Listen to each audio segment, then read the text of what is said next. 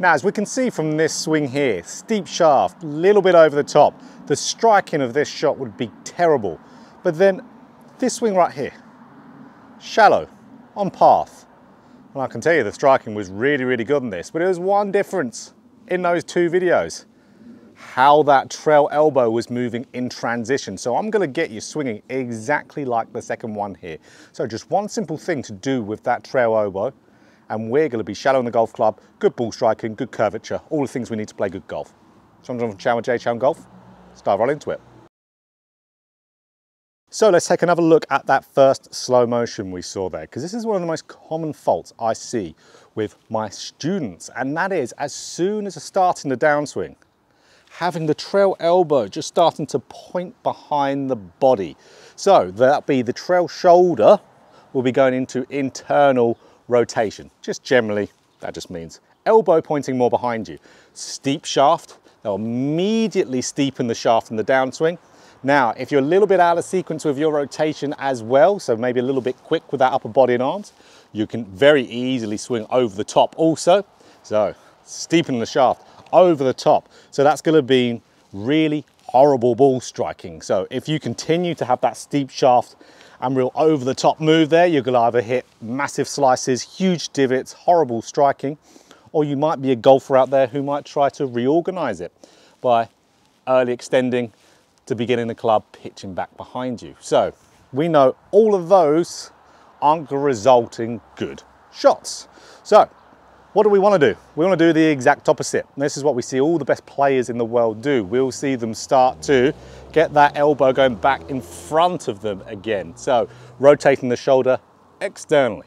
So that nice movement of the elbow going in. So a lot of you will be familiar with this either from my videos, well, definitely most golf YouTubers out there have made this for sure, but it is such an important thing because we can see how the shaft will shallow.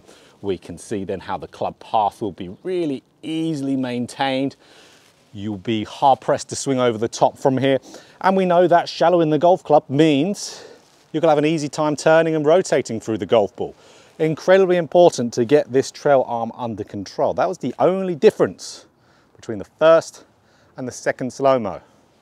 Right elbow on the first, moving behind, on the second, moving in front. The body follows accordingly to that. So rather than talking more about it from that aspect, let's talk about how to get it into your golf swing. This is going to be a good little kind of training routine to some extent. So drill without the golf ball, drill with the golf ball. If you can follow this for a good amount of time, you're going to be getting this trail elbow under control. Okay, first thing we need to do to be able to get this into our golf swing is a dry drill. So that's a drill without a golf ball. Most important thing by far to get anything into your golf swing is swings or drills without a golf ball, because that's the only way we can get them perfectly is when our subconscious isn't reacting to hitting a golf ball and hitting a ball to target. So really, really important. What we do, nunchuck drill. So we grab the club head with our right hand. So for me, right-handed golfer, be my trail hand. And we can see then I'm running it up the right-hand side of my right forearm and I'm gripping it with my left hand on the golf grip. So now what we do, we turn up the top of our backswing, good full body rotation. And then what we do, as we start to turn down the downswing, we pull this grip here with our left hand in front of us. So we're pulling it in front as we're turning. You're gonna feel a huge stretch in your shoulder as you do this. So great for you who have poor shoulder mobility. It'll make you more flexible in your shoulders. But you're gonna get that feeling really of that elbow going right in front of me. So it's impossible for me doing this to get the elbow pointing behind. So it's training the ideal move way more so than we'll ever be able to do with a golf ball. We're exaggerating it, extreming it. So important to get something into your golf swing is to exaggerate. So bunch of these, really pulling it in front, giving you that exact motion. As many as you possibly can. You can do a bunch of those and then do some exaggerated feels, getting that elbow in front without it there. So important to do dry drills. Right, so drill with the golf ball. We're using a training aid here. Now, this training aid is actually optional. You can use any small size ball, but this is my favorite. This is the Tour Striker Smart Ball. So the one that goes around your neck.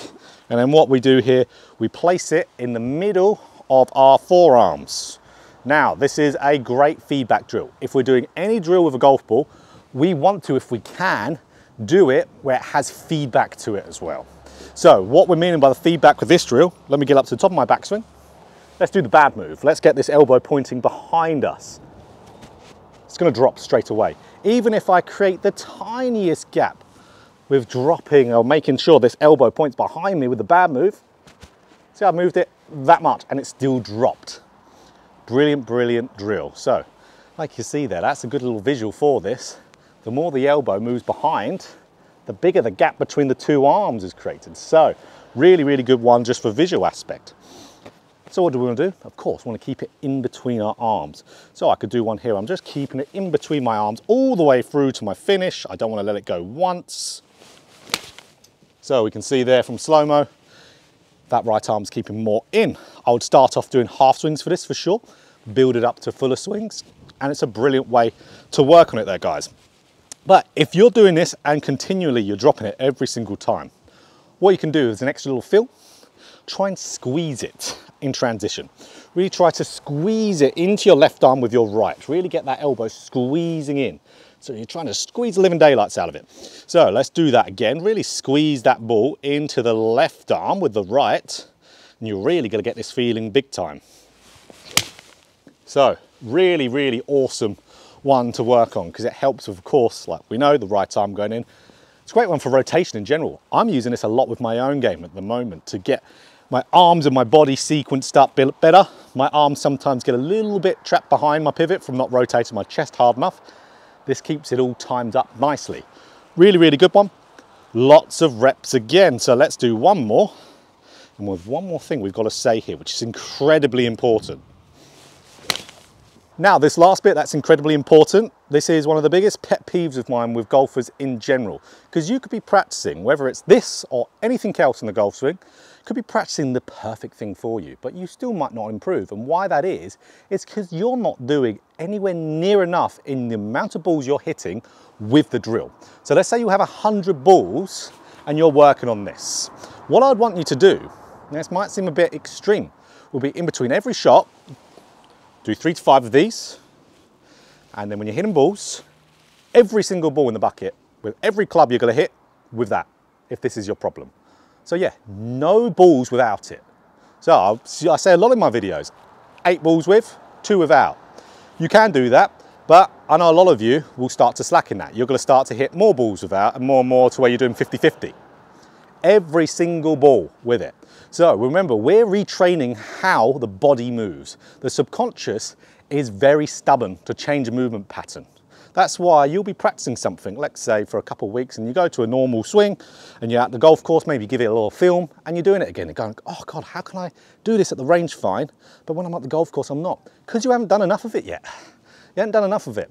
You have to really get it to where you can shut your eyes and do it on the driving range, and then you might just be able to do it on the golf course. But to speed this up, every single shot, you have to do it, because your subconscious will grab onto those swings without it. It will be doing its slight fault. You'll be doing this a little bit with your swings without that ball in between the arms, even if it's slightly, but your subconscious, it's more used to doing that. It's going to then ingrain that pattern even more than what you've just done. Really, just feel like you're overdoing it. That's what you've got to do. Feel like you're overdoing it. If you feel like you're overdoing it, then do a little bit more. So, do tons. You've got this good little routine. Make sure you're doing the dry drill. Make sure you're doing that. If you hit every single ball on the driving range doing that, and making sure this is happening every time. Remember, guys, I'm not a channel on YouTube that says do this one thing and you're going to do it every single time. No, you need to do a lot of practice. So, a lot of practice. So, get this done and you'll get it into your golf swing. So, if you enjoyed this video, of course, click that like button if you want more golf instruction just like this. Hit the subscribe button, hit the bell button too to be notified every time I put out a video. So, let's get that right arm moving properly and we'll play better golf.